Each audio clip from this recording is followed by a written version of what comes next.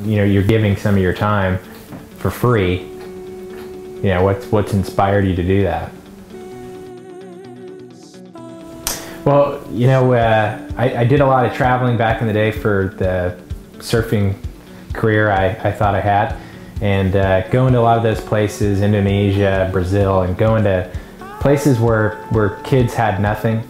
And I would go utilize their resources, the beautiful waves and weather, and have the greatest time, but leaving with not really giving anything to that community.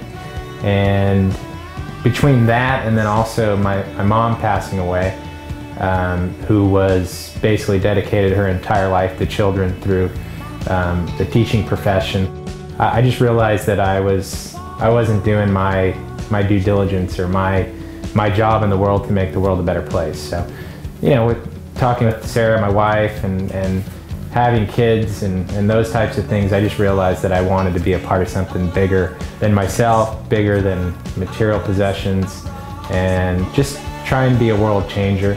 So that's where it stemmed from, and then it was great because we got so many people involved. And I think as a giver, you get a lot more in return than you actually give, whether it's your time or money. That the reward is so much greater for the giver than the receiver.